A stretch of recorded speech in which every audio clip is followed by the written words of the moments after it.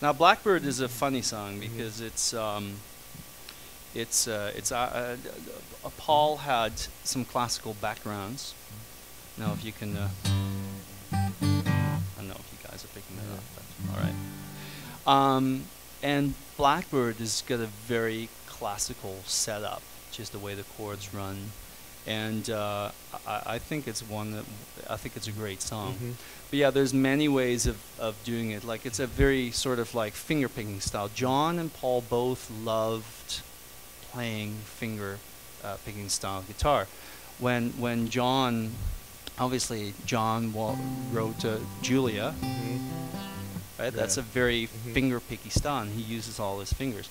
Paul used to like strumming a little bit more and finger picking at the same time.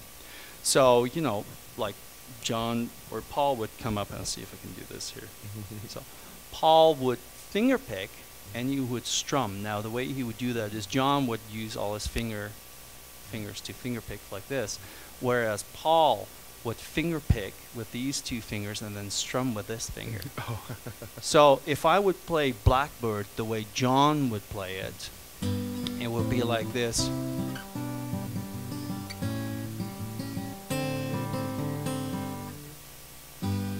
That's how John would do it. But then Paul, using the one finger picking. And then all of a sudden you have Blackbird, right? John, Paul.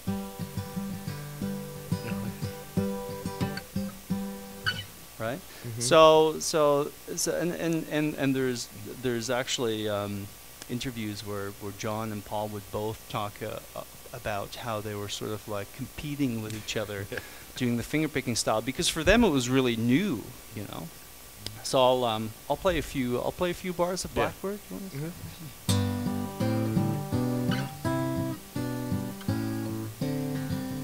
Blackbird singing in the dead of night.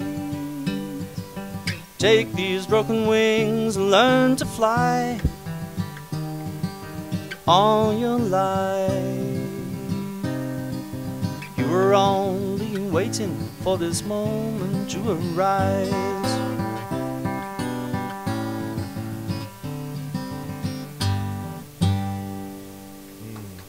Very nice. That's awesome. So my one other question for you, then I'll